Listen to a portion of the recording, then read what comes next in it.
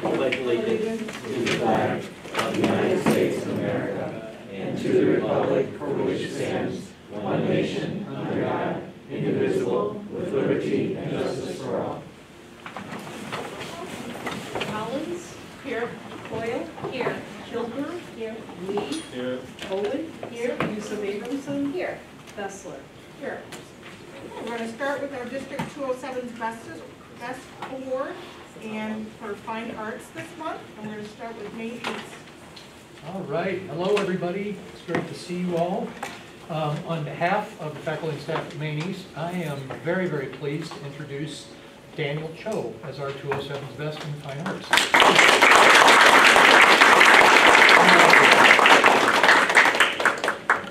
Would you stand in the imaginary spotlight next to Dr. Collins?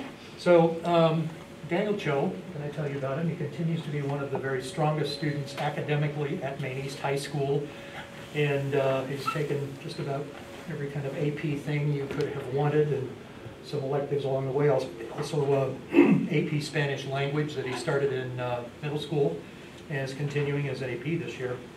But specifically in fine arts, he's been enrolled in drama. He's a 4-year student there, been in chamber choir for the last 2 years, and he's a 3-year member of our a cappella group, Audacity in Blue. I can also tell you that he's a member of National Honor Society. He is a National Merit Commended Scholar this year. He served on the interview team last spring as we were selecting George Vick, who ultimately got the job as Fine Arts Department Chair. So he was a great student representative there. He was one of the student hosts of the D207 Ed Foundation's first ever virtual fundraising event last spring. So you may remember that, as I think most of us were there. And he is co-president of the Thespian Troupe at Maine East High School. Last year, through competitive audition, Daniel was selected as a member of the Illinois Music Education Association district and all-state honor choirs. And more recently, he was selected again through competitive audition as a cast member for the 2022 Illinois High School Theater Festival production of Cabaret, which has been rehearsing through the fall and will be presented in January down at Illinois State University. And just a few weeks ago, he earned honors being named again to the Illinois Music Educators Association District 7 Honors Choir, and we'll see what happens on the all-state end of things, not wanting to jinx anything, but I'm sure it's going to go well. And just a few days ago, if you were at our homecoming assembly, Daniel was the solo vocalist singing a cappella the national anthem for over 2,000 spectators at our homecoming assembly. So he is very, very visible as a performer at Maine East High School. If you take a look, I'm going to read through all of these, but he has appeared in every stage production that has been mounted at Maine East since the beginning of his 9th grade year. Always as a cast member and frequently in a dual role as sort of a leader behind the scenes in what he's done. I'm going to come back to the fine arts in just a minute, but I wanted to just share a couple of comments. So Carly Vance, who is the director of the Schuler Scholar Program at Maine East and is here tonight, just noted that Daniel is hardworking and thoughtful, enjoys making others smile and asking big questions. He's self-aware and works to find balance between his challenging academics and his extracurriculars. He's an independent thinker with unique drive among his peers who seeks a greater understanding in his academic pursuits and appreciates learning for learning's sake. He is fiercely loyal to his commitments and settles for nothing less than his personal best in all that he commits himself to. Jen Conlon, who is a social science teacher and has him in AP U.S. Government Politics, commented that he combines a passion for learning and a questioning disposition with the commitment to the lived experience of others that the arts represent. In this way, he embodies the best of the humanities. Two others that I want to read. Karen Hall is our drama director at Maine East and has been Daniel's teacher in drama for 4 years. So Daniel's taken 4 years of drama and he pushes himself every day in drama class as he tries and succeeds to master one more skill or one more technique. He's a hard worker who often forgoes personal accolades for group success. He is the epitome of the ensemble member. He excels both at comedy and at drama and has demonstrated that he has a real flair for improvisation.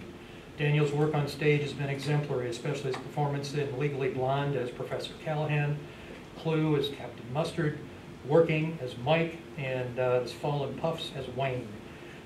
Daniel's also a strong academic student, keeps a rigorous schedule full of honors and AP classes. He's a Schuler Scholar.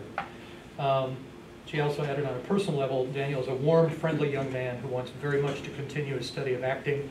His willingness to grow is his greatest strength. Kate Lee, who is our director of choirs, who's also here tonight, said, "I will never forget Daniel's rendition of the song Father's Sons in our pandemic musical Working, in which he sang about his character's relationship with his father. This was performed immediately after another castmate gave a monologue based on Daniel's own relationship with his father, who lives abroad. This is one of the most poignant and beautiful student works I've ever witnessed. Daniel's given so much to the Fine Arts program over the last 4 years. But what is most extraordinary about Daniel is not how much he has given, but through which circumstances he has given. During his junior year, Daniel sang in VShow and a cappella, performed the lead role in our spring musical, and was selected for both the ILMEA District 7 Choir and All-State Honors Choir. These are enormous accomplishments in themselves, but to have accomplished them during a pandemic is really quite remarkable. I'm constantly inspired by Daniel and feel forever grateful for his leadership, his camaraderie, and his resilience in the Fine Arts program during these difficult times." I think as the year progresses, this week is actually production week for VShow, so I'm confident we're going to see a lot of Daniel here on Thursday, Friday, and Saturday. And I'd say chances are pretty good we're going to see him in Mamma Mia and whatever the spring play ends up being. I'm not sure what the show is.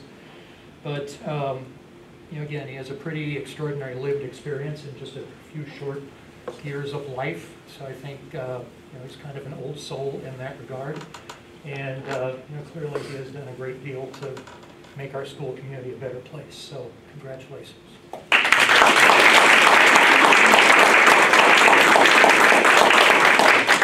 So Wilson's here with you tonight, here to support you. My mother's with me tonight. Very good. And what are your plans next year? Next year, I want to continue in acting, and I'm planning on majoring in theater. Very good. And you're applying or planning to apply? Yeah, I'm in the process right now. I think recently I finished my early decision applications. All right, very good. Well, congratulations. Thank you.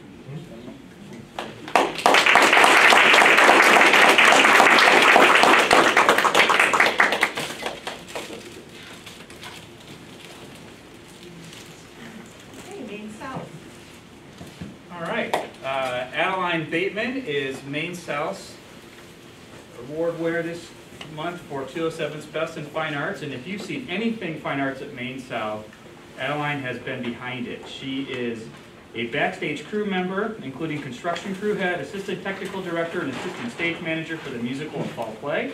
She's also a clarinetist, a two-time section leader, and part of the equipment crew for marching band.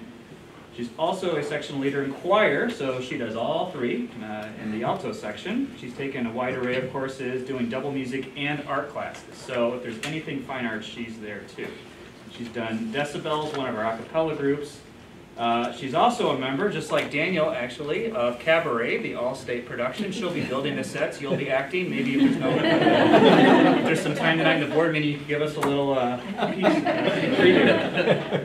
She also started up a club that had been in hiatus for a while, the Maine South Technical Theater Guild, and she's really proud of that, and we're going to hear just in a moment from Mr. Sanchez about some of the work that that group does. Member of Tri-M, which is actually a Music Honor Society, which is national, which was started here in Maine, and a thespian. And she's in other areas of the building, like Environmental Club, where she's vice president, and she's on the Green Team, which she's, I know, excited about, studying school-wide approaches to reducing waste and increasing recycling. And she's been recognized as Student of Quarter in English, Science Department Award winner, member of Hawk Pride, Empower, German Club, and NHS. And outside of school, she dances in the studio, which she's been doing since she was 3, right? All right. So just a lot of active stuff. So a few comments here. Adeline's counselor, Mr. Spiegel, who is with us this evening, says, "I know Adeline is an industrious, charismatic, talented young lady. Her involvement and leadership at Maine South have been remarkable. As one of a few students who have been dedicated themselves in numerous organizations and activities throughout the school, Adeline has been dedicating herself towards making Maine South better for students and staff alike. However, I believe that Adeline is not merely accomplished because of her impressive work ethic. I believe she's distinctive because of her innate ability to share the personality traits of instinctive politeness, invariable diligence, and the extension of warm feelings to those around her. Among the many students that I have had the pleasure to work with in my 30 years as an educator, Adeline ranks among the very best. The combination of natural intellect, exemplary character, and uncompromising drive gives Adeline the capacity to be an influential leader for years to come. Mr. Pat Sanchez, the Fine Arts Department Technical Director, says, Adeline has worked with me since her freshman year on stage crew and has been a member of my class. During her time on crew, she has risen in the ranks from construction crew to construction crew head and is my assistant technical director this year. Adeline is not only a member of stage crew, but has been president of the Maine South Theatrical Technicians Guild since her sophomore year. This is a group of dedicated crew members who assist in aspects outside of our fine arts department, providing both theatrical assistance and support.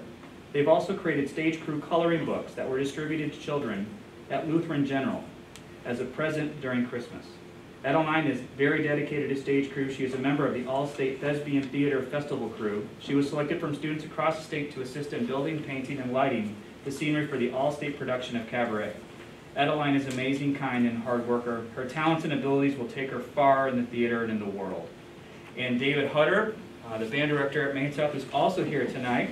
Says Adeline has been in band for 4 years, and she is a second-year clarinet section leader. She continually creates a warm and welcoming environment in her section and is a great role model for younger students. Adeline possesses a great work ethic, which allows her to balance all of her activities, and she's extremely dependable. She brings a mature mindset to hectic situations and uses her problem-solving skills to make solutions happen. Congratulations, Adeline.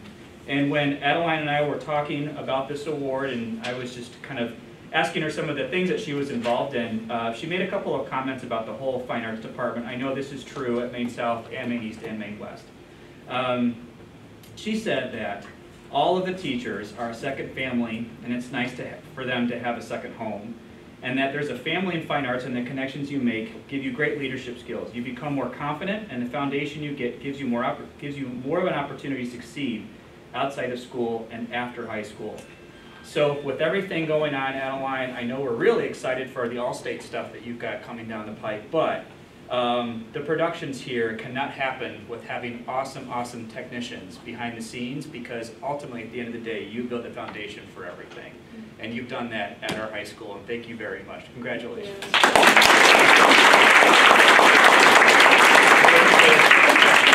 Why don't you tell us who's here with you tonight? My mom and dad are here. What are your plans for next year? Hoping to majoring in environmental studies. So. And what do you want to do with environmental studies? Like working with big corporations to reduce plastic waste. Awesome. Congratulations.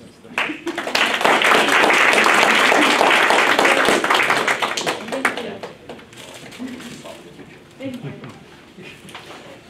Congratulations. Okay, Maine West. Maine West. So, You heard me because I'm here. so I am honored to present Daylene Campos tonight as Maine West honoree for 207's Best in Fine Arts. And one of the things I loved the most about my conversation with Daylene was how many times she used the word opportunity. What the rest of us see as everyday experiences and images, Daylene sees as opportunities to create, opportunities to capture something beautiful and meaningful, opportunities to practice a skill set that can enrich the world. Giving credit to her mom, Daylene revealed that she's always had great opportunities to nurture her vision and creativity, whether making dresses for her dolls, practicing handwriting and doodles, taking numerous art classes as a child in which she said she has never had a bad art teacher. Daylene described her mother's support and encouragement as important influences on the refinement of her keen artistic vision. Now, her mom and stepdad volunteer to help with photo assignments and drive to locations.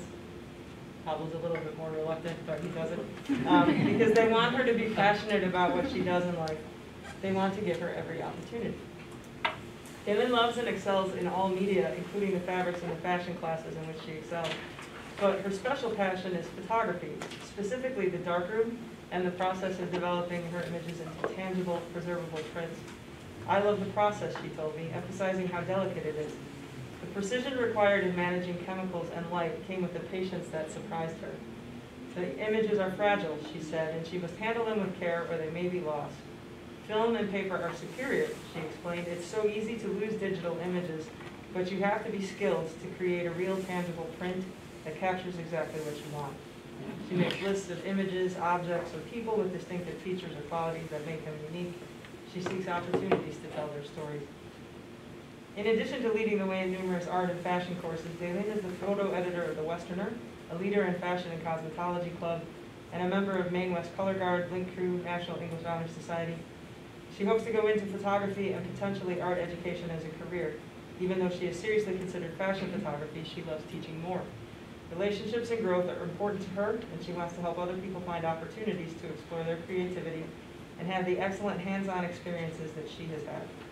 Memories and relationships are everything, she said, a sentiment that also seasons her feelings about her high school experience, of which she said, "It will be so hard to let that go, especially after missing so much."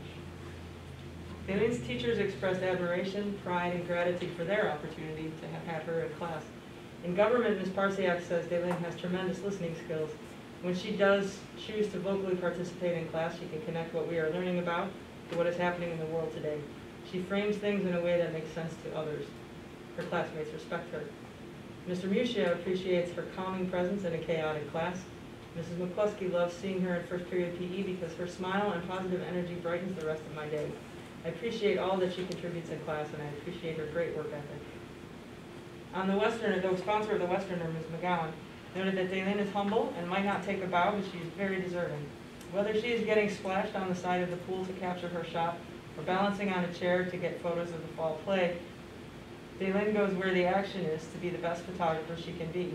As the photo editor of the Westerner, she is an exemplary mentor to the younger photographers, coaching them through the science and art of her craft.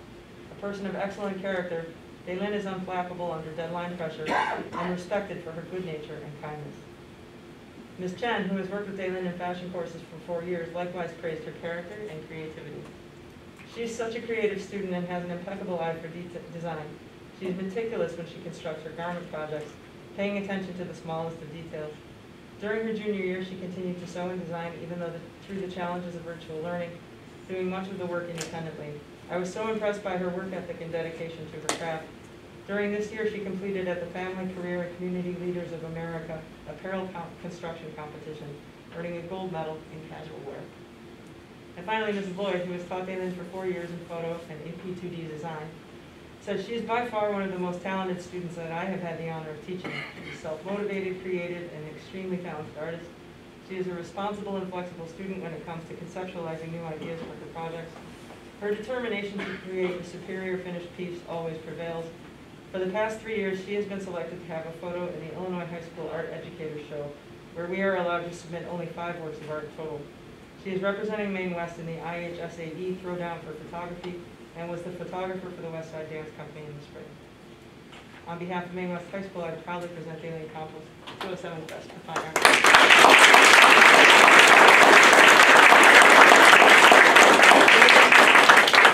Please tell us who's here with you tonight. My mom, my dad, and my brother. And can you talk about your plans for next year? I want to go to college and major in photography. That's good. Congratulations.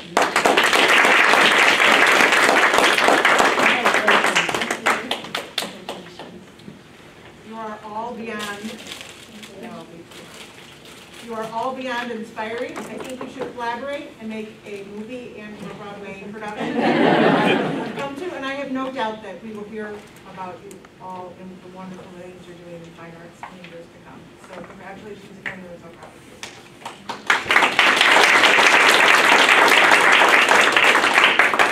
Now is the opportunity for the award winners, their families, and the people who are here to support them to step outside with the principal and take pictures. You're more than welcome to come back and join us for the rest of the meeting, but you're more than welcome to go home as well. Congratulations.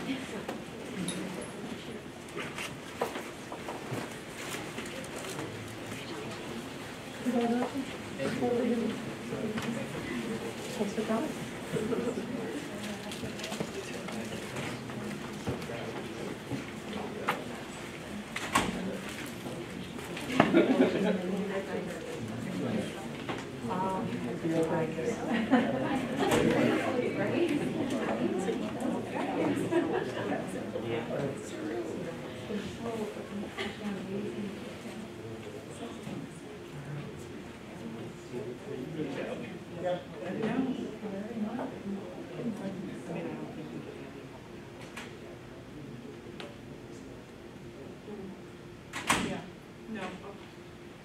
So any public comments? Waiting for Brett, but there aren't any. Okay. No public comments? All right, we're gonna move to Schuler update, but we need. Oh, okay. Carly's here. Oh, Carly, thanks.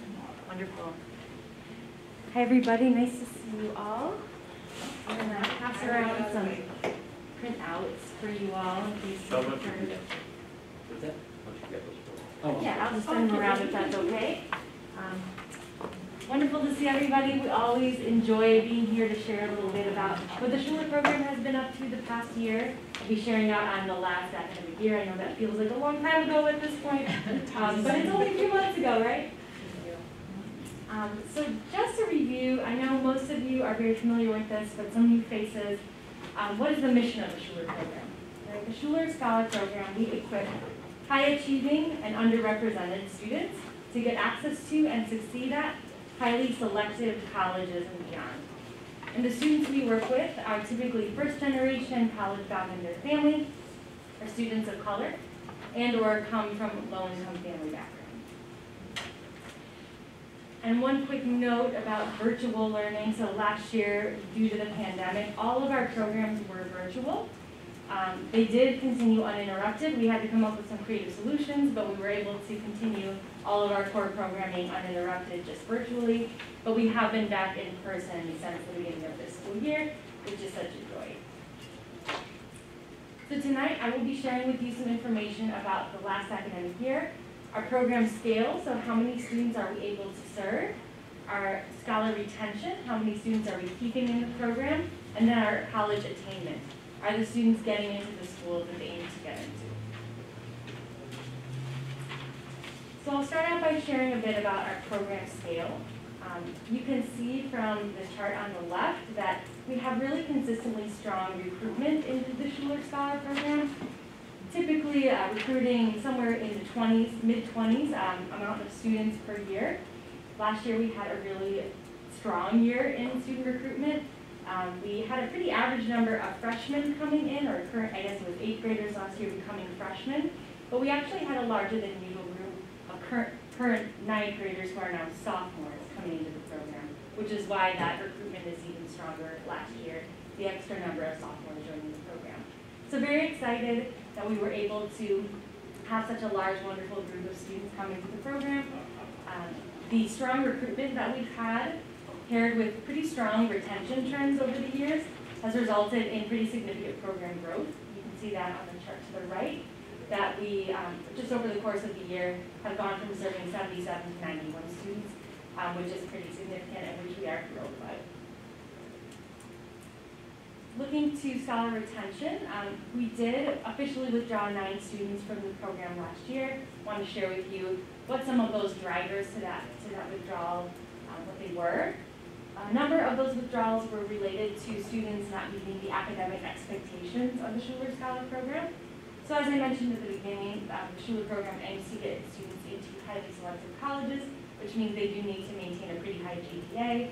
So to remain in the program, students need to be earning 3.3 on a weighted GPA, A's and B's, and taking a pretty rigorous course load.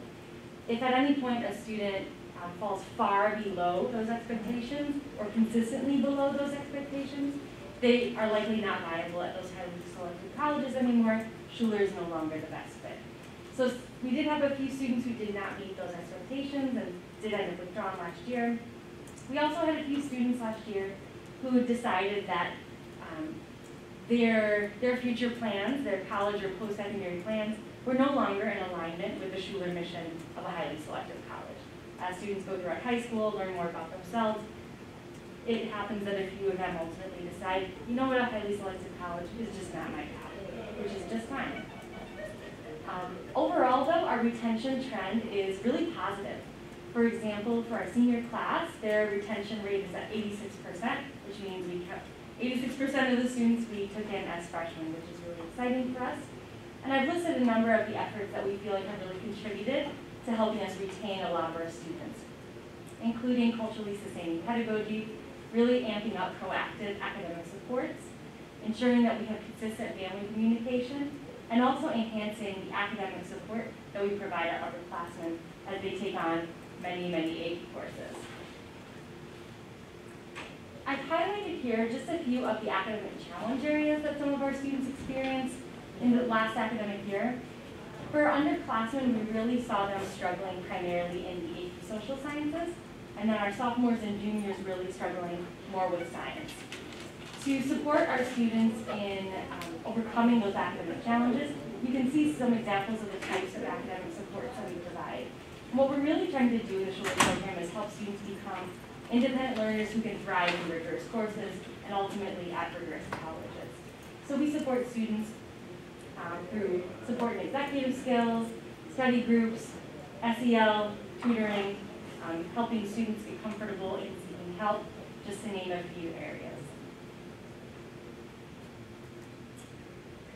So turning to college attainment, really exciting information to share. These are some of the colleges that our Schuler Scholar seniors from Maine East attended, were accepted to, and then ultimately decided to attend last year and are now freshmen in these schools.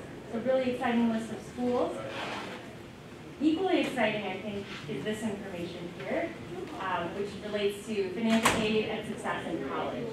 So the average amount of non-loan aid that each scholar earned from the college that they matriculated to is over $56,000 per year, which is renewable over 4 years. So that's serious money, scholarships, not loans, really exciting amount of financial aid for students. And when they get to college, they do really, really well.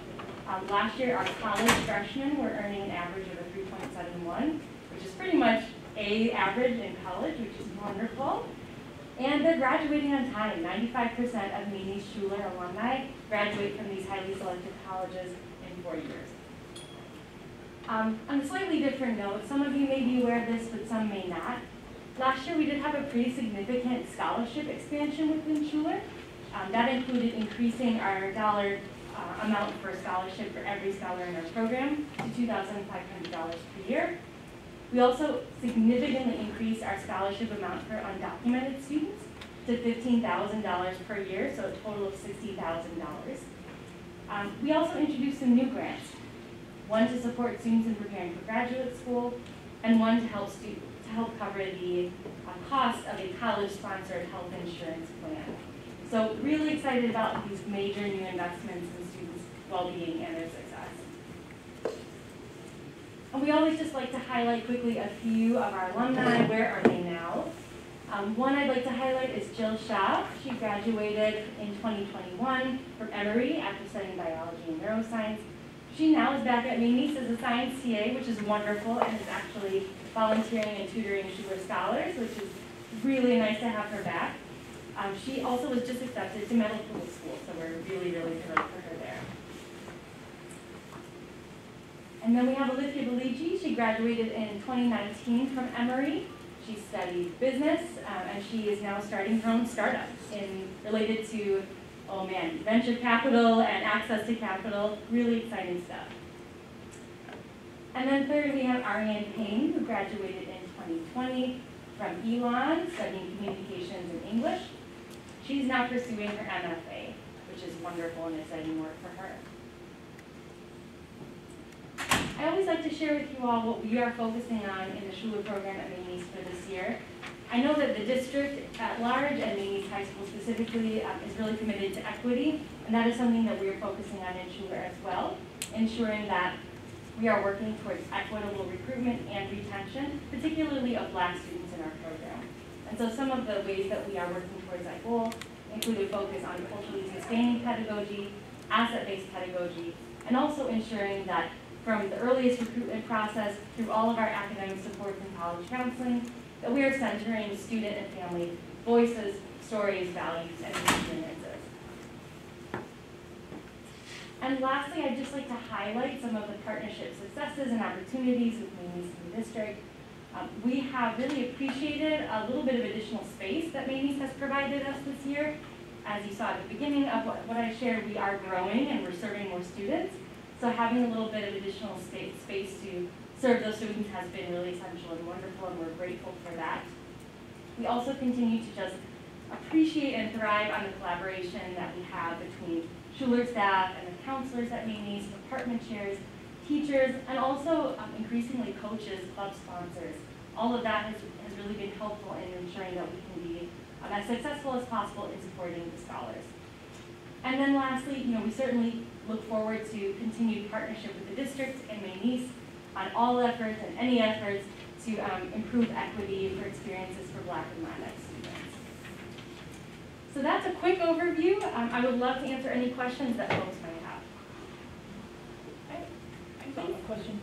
Thank you, first of all, for a wonderful update. Of course. And I just noticed that, in your list of challenges, Yeah. I noticed that under sophomore, your chemistry was a challenge. Yeah.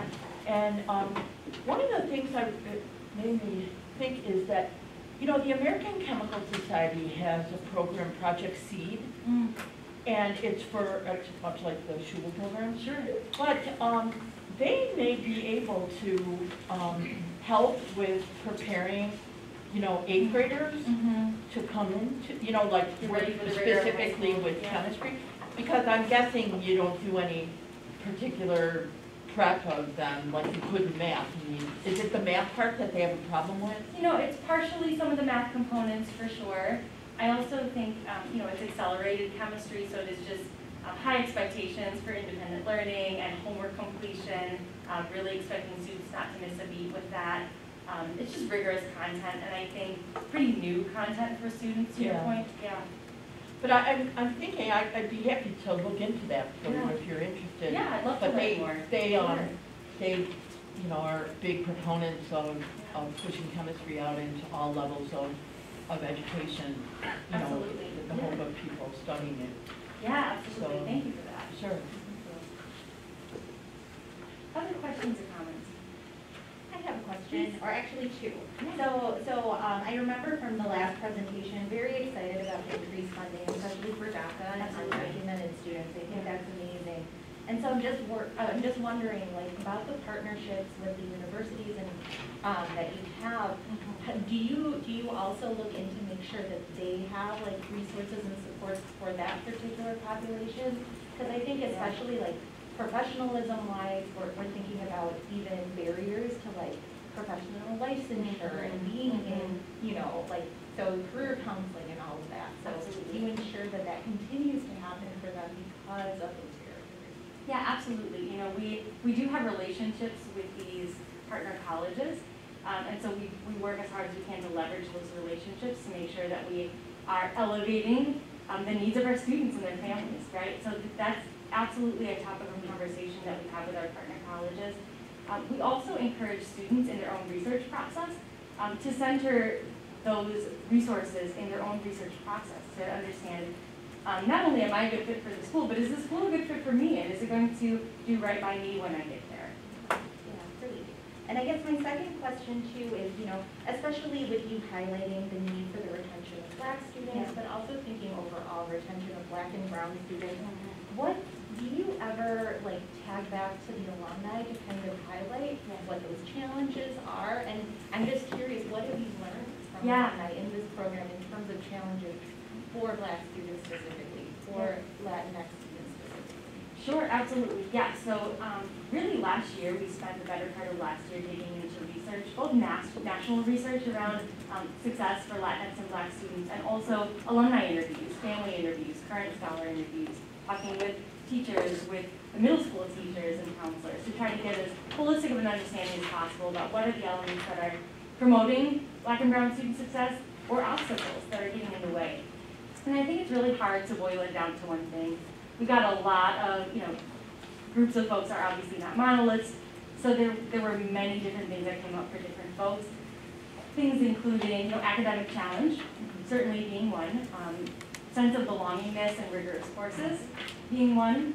I think also when it comes to seeing yourself at a predominantly white institution, that is challenging and not really a match for a lot of folks who maybe don't feel comfortable imagining themselves at a predominantly white institution for college. And it happens that many, many selective colleges are PWIs. So I think those are just a few of the things that came up most frequently, but I think what really struck me was just how individual everyone's story was, and that really brought me back to the importance of making sure that we are customizing our support and we are centering the student and the family's needs and values and voice from the beginning to the end. That's great. Thank you so much. Absolutely. thing's working well because you have 95% graduation rate Absolutely. in 4 years. Yeah. Now, is that for over what period of time has it been? Since we've been here, so we partnered with Maine East in 2010, so our first graduating class went to college in 2014. First graduating from college class was 2018. So this class of 2018, 19, 20, 21. So Yeah, 4 classes over of those students 4 at a years. 95% graduation. And we have a generally high college graduation rate. Our kids that go to college are well above the national Is it average. 95%? It's north of 80. I mean, it's a high graduation rate. That's great. Thank you again for your excellence. So I just, Oh, Linda. I just have one thing. So you said, because there was a nice jump between last year and this year in the enrollment. Mhm. And was, and I know you said it was a nice incoming freshman class, but you said it was also sophomores. So new students were able to join. Correct. Sophomore year. And is that only for freshmen and sophomore, or do you also kind of try and see out the students throughout the It whole- really is, we only select 8th graders and 9th graders, so incoming freshmen and sophomores. After that point, students have really missed a lot of the formative and foundational pieces of the program, and it's really difficult to bring a student on after halfway.